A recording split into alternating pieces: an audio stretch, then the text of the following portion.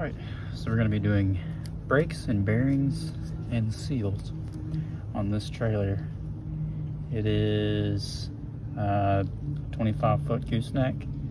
These are 7,000 pound capacity axles. I think they're both Dexter brand, but that doesn't really matter. When it goes to bearings and brakes, they're pretty universal. There are some unique ones out there, but starting from like 1990 and forward, they're all pretty well standard. So the first step is to jack up the trailer. On tandem axles like this, it's recommended to jack between the axles on the frame. I can't do that on this application, but I will be jacking on the equalizer bar, which is that link right there. You have to be very careful doing this because that is a moving part. So the way I'm going to jack it is dead center on the pivot, which is right there.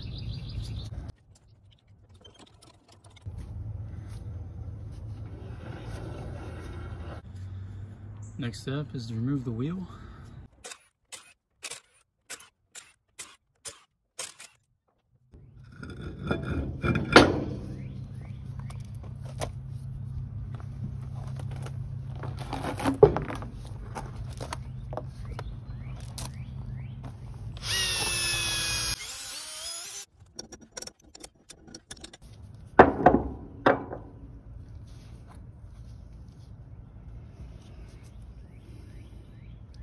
This guy told me that he would fill it with grease about every month.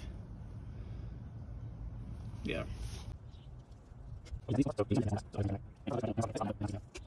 The spindle on this is D-shaped, and the retainer tab is going to be on that D section.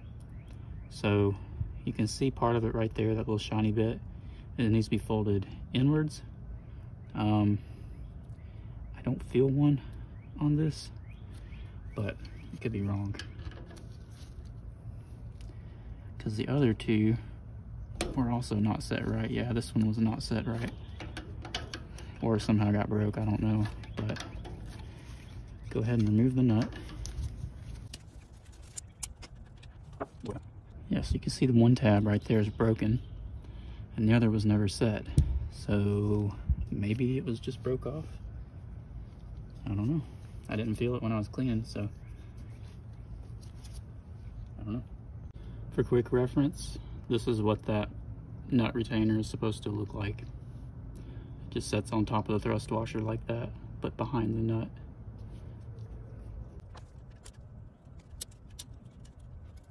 And that's what this one looks like.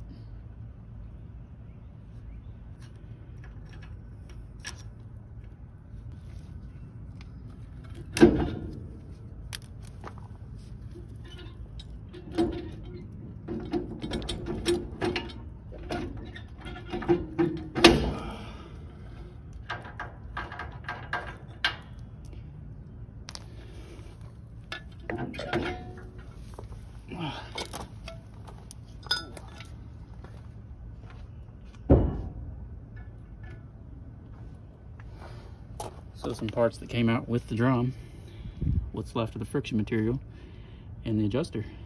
I wasn't expecting the adjuster, but this kind of.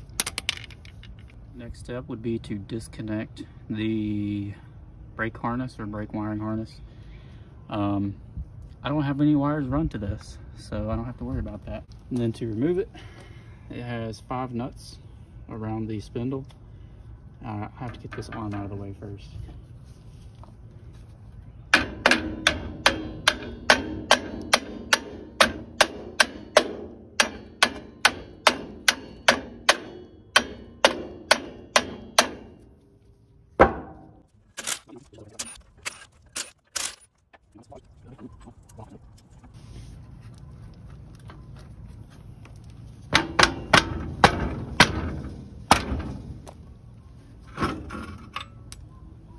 Just like that. That's how it comes off. So since the brakes mount to this flange here, it's really important that it's flat and clean when the new ones go on.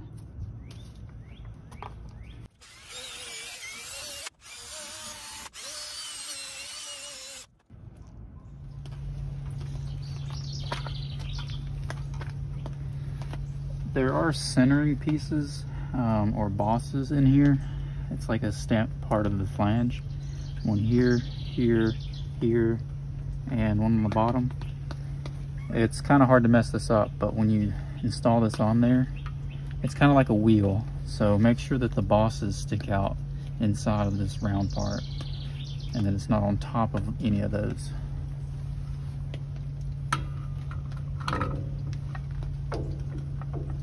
So, like that.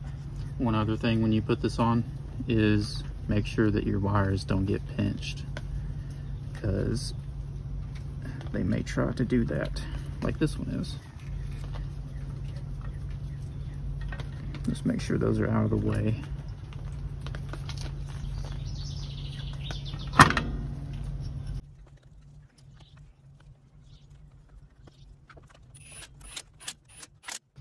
Now there is a torque spec for this. It depends on the grade of the hardware that you're using. So grade 5 hardware, nut and stud, I think is 30 foot-pounds, 25 or 30 foot-pounds. And then if it's grade 8, like in this case, they get torqued to 45 to 50. I'll be torquing them to 50.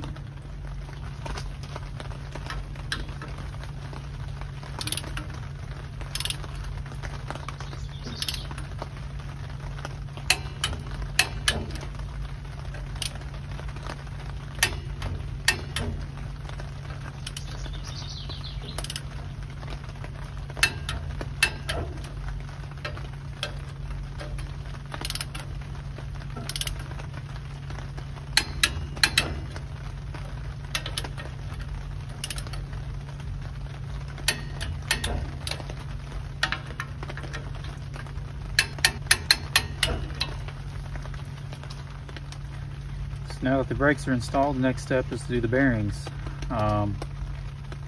You should always replace bearings with the races, never just the cones. And it's because during the manufacturing, they're kind of mated to each other. And between different brands, different batches, different years, there could be some variances between the cones and the races. So it's always best and recommended to replace them in sets or pairs. So there's 2 races in this hub, and I'm gonna pull those out now. First step, I'm gonna get the excess grease out though. And same as before, just using my finger for right now.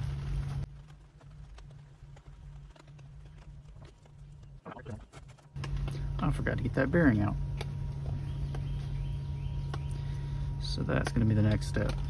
To get this seal out, which looks like it's about to fall out already because it's not installed all the way. And then the bearing that sits behind that. So removing these seals is pretty easy. I'm just using a claw hammer.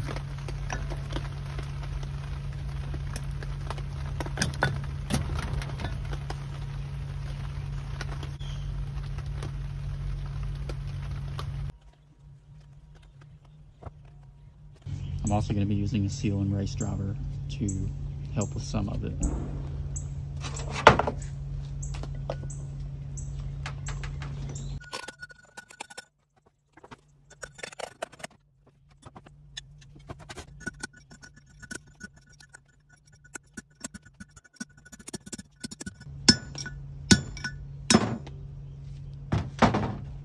Just like that. So now that those are out, I'm going to go ahead and clean this up really good and get it ready to put in the new races.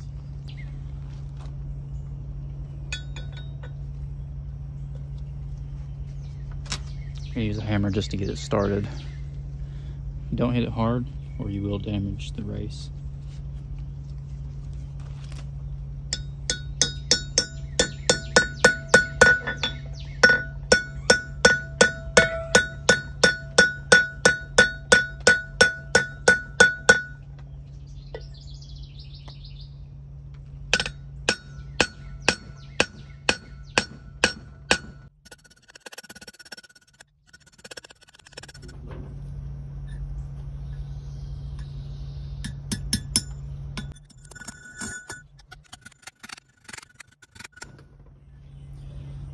Next step is to pack the bearings with grease, and there's several ways to do this, but I do the traditional method, and that's to roll it and force the grease in by hand.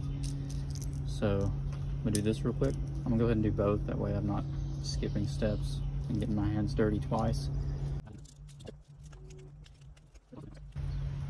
A little bit better. All the way to the top.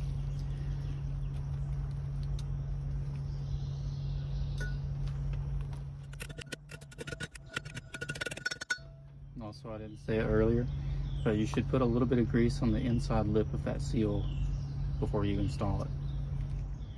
And now that everything is pretty much ready to go back on the spindle, I'm going to go ahead and degrease everything one more time. Alright.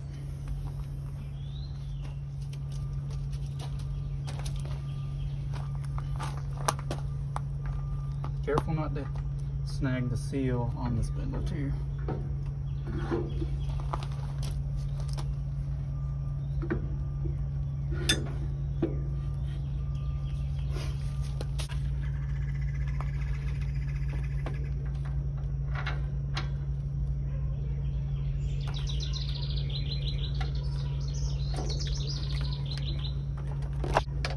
And next will be the thrust washer.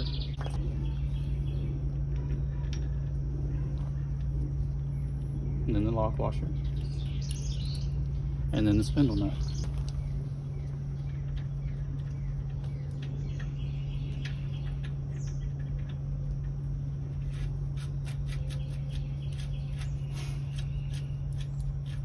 The guide that I was following for installing this, or setting the pretension on it, was to tighten it while rotating the drum and stop tightening it when you feel like significant resistance. There's probably some others, like torque to 35 or 50 foot-pounds and then back it off a certain amount. But I want to say a good rule of thumb is, if you have a dial indicator, is to set the bearing end play between like 2 and 8 thousandths.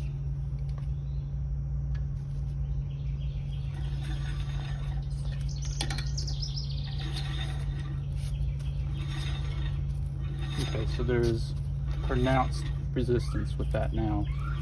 And in the guide it said to back it off 1 full notch of the nut. So you can see it's lined up with this notch. So we'll go back 1 notch to line it up with the previous one, which would be right there.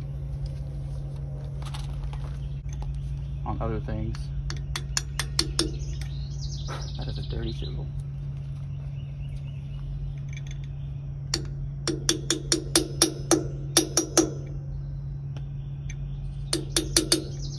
Like that. And that's an uncomfortable amount of movement, but you know, if it locks it in place, it locks it in place. I didn't design this, but you know, if that's what it's got, then that's what it's got. So next thing to go on is the dust cover.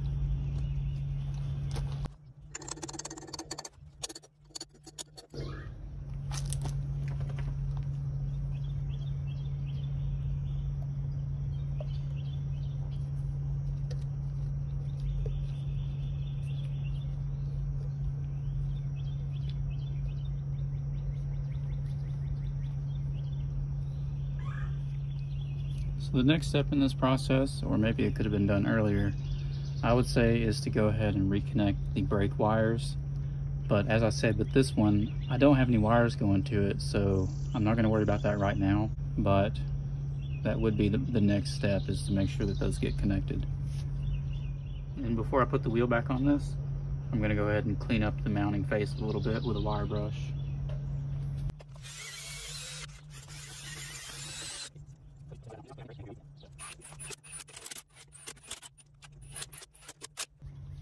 So double check the torque on these. It is actually 120. I think the spec is 105 to 120. Since there's a bit of rust on these, I'm just going to go for the 120.